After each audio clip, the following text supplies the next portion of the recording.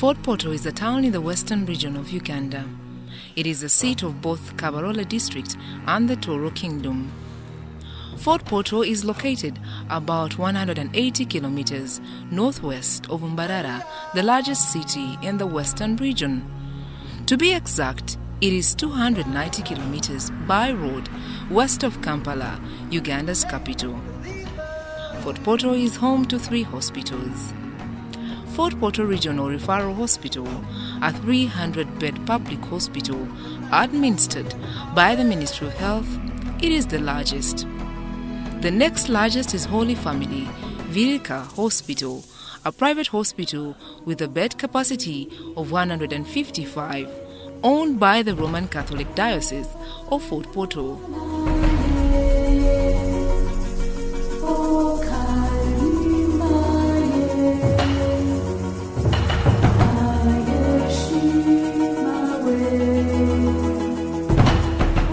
Very many tourist attractions are located here, including the famous Amabere Ganyina Mwiru, the several beautiful crater lakes, the Rift Valley Escarpment, Queen Elizabeth National Park in the neighborhood, and the amazing tea estates.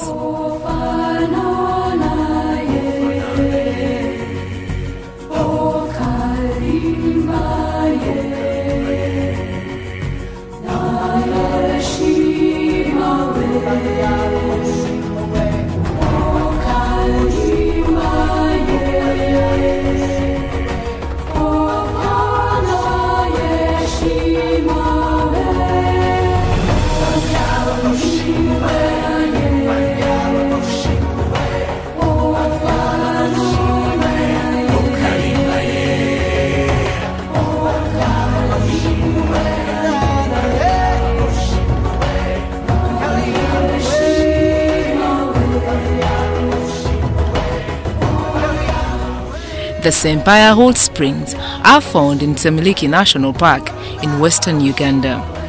These amazing springs have high temperatures up to 100 degrees Celsius. The force strength and hotness of these springs show the strength of the geographical forces underground. The Semuliki National Park, where these springs are found, was gazetted in 1993.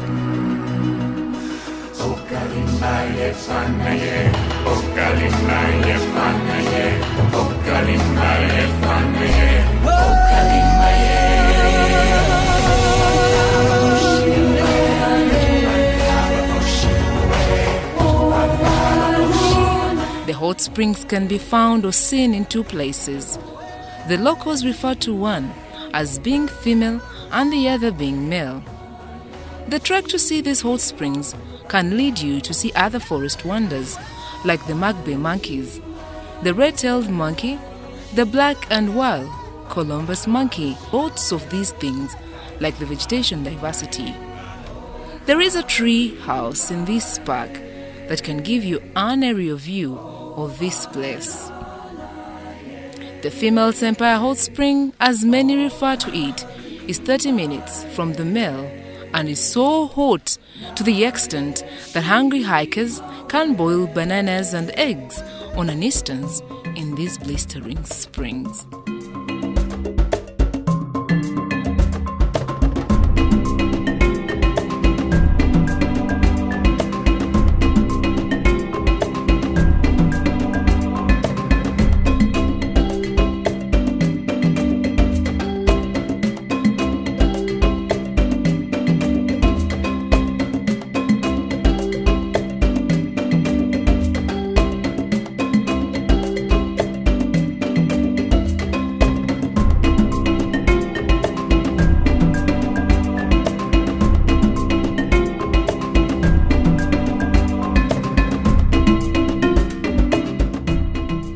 Geographically, hot springs are founded by geothermal heat that boils underground water in the Earth's crust, or it can be explained that these geothermal processes force the water to move through the hot rock, then onto the Earth's surface. Semuliki National Park is also home to Semuliki River, which is a tributary to River Congo. The forest also houses the Batra community. These are an endangered group of people, and their lifestyle is so interesting that you ought to experience on a Uganda safari.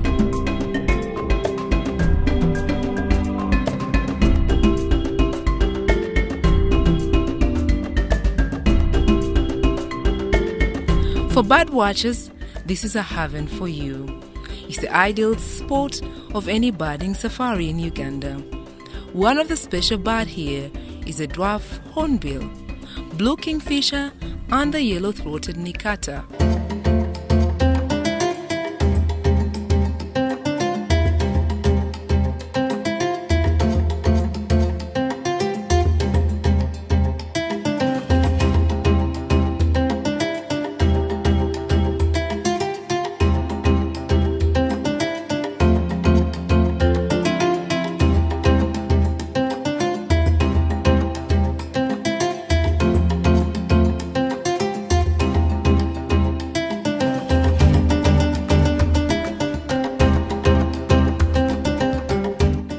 Of the hot spring, it is of volcanicity activity.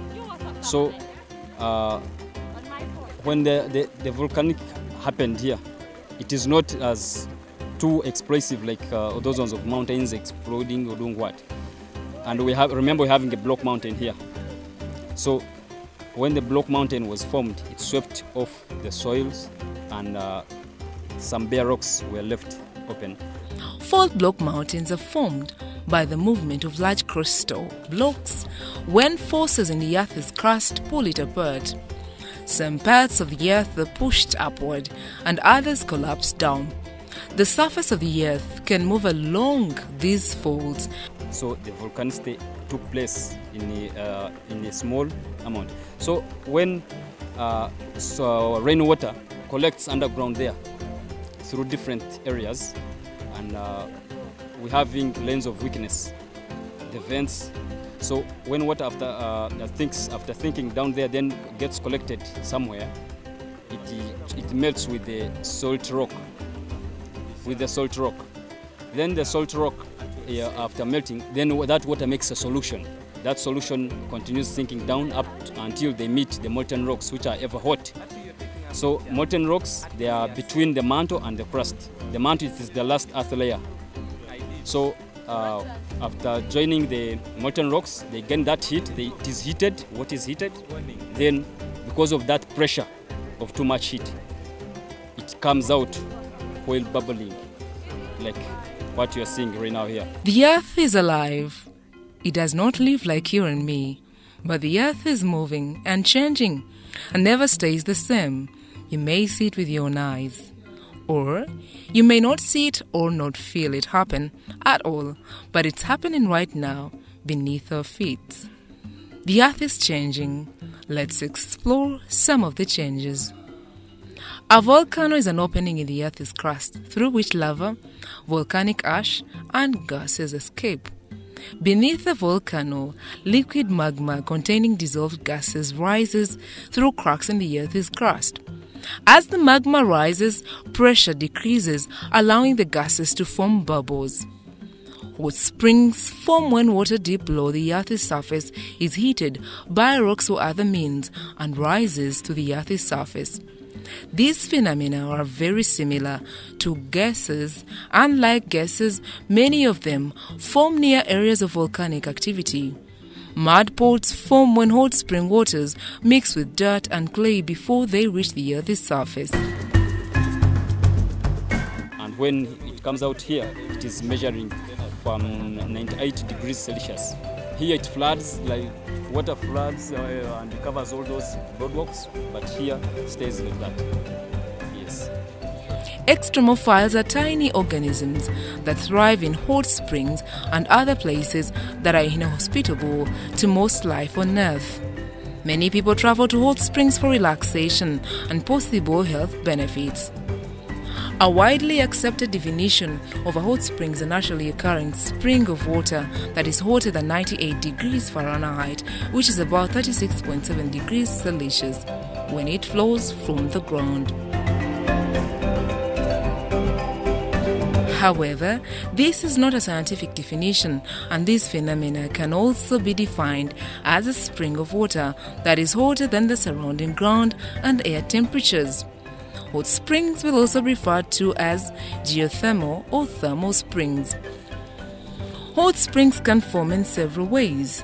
One common method is when rain or groundwater is heated up by contact with rocks that have been heated by magma deep beneath the Earth's surface. These types of hot springs generally form near areas of volcanic mountains.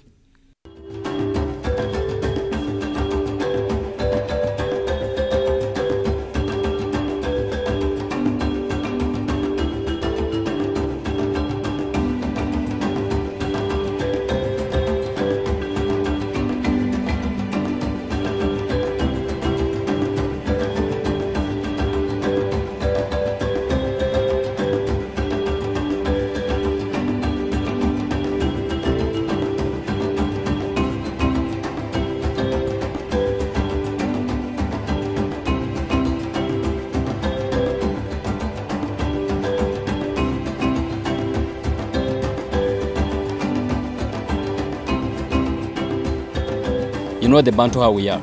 We share some words in different languages.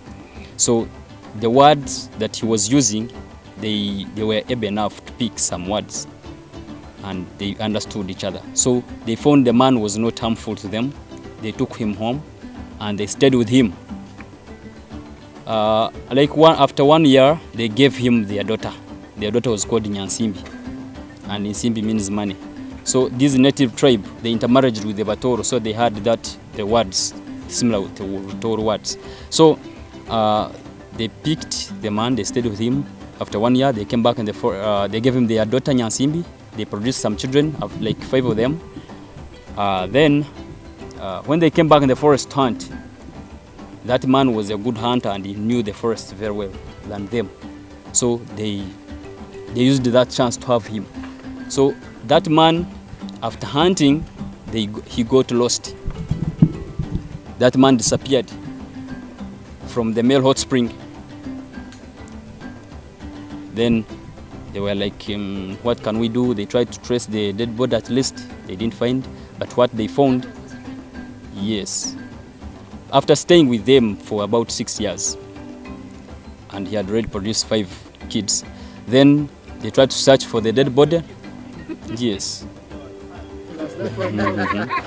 So they tried to trace for the dead body and where to be seen. They only picked 3 items. They picked the spear, they picked the dog, and the back cloth. You know, by then they never had these photographic clothes.